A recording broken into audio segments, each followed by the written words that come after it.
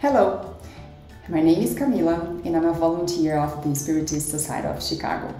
Today I'm here to talk about another chapter of our book, Emotionary. The topic of the day is embarrassment. So embarrassment appears unexpectedly.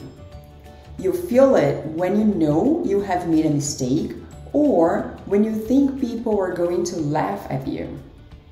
Although it seems unlikely, it's possible to feel embarrassment for something that another person has done. Can you hide embarrassment? No. Embarrassment, unfortunately, is not very discreet.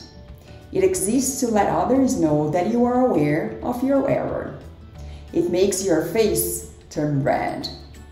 The fact that everybody else knows you are embarrassed can even cause insecurity.